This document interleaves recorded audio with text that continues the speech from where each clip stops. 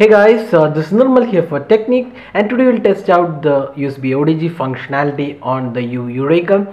So the Yureka is a brand new smartphone from Micromax under the branding of Yu in partnership with Cyanogen. So this runs Android 4.4.4 KitKat, and on top of that it has a Cyanogen OS.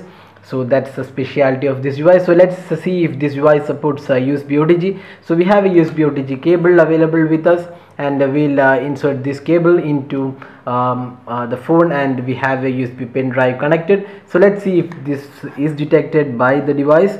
So here we go. So you can see here preparing USB storage. So that means USB OTG is supported on this device. So here you can see USB storage in use. So tap to manage. So you can see here it opened the storage and it shows the USB storage, the total space available, and you can see the options here. Now let's go to the file manager, and then we can access all these files in the USB device.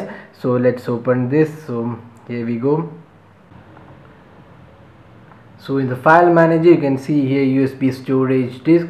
So just click that and you can see the files in the USB pen drive. So you can access these files from the phone.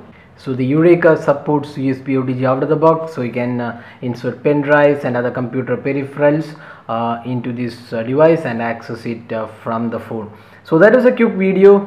So this device officially supports USB OTG, and you can try it out on the Yureka. So that's all guys, hope you like this video. If you have any questions, just drop a comment and we'll be glad to help you out with your queries. If you like this video, do hit the like button and also subscribe to our YouTube channel for more videos, and thanks for watching this video.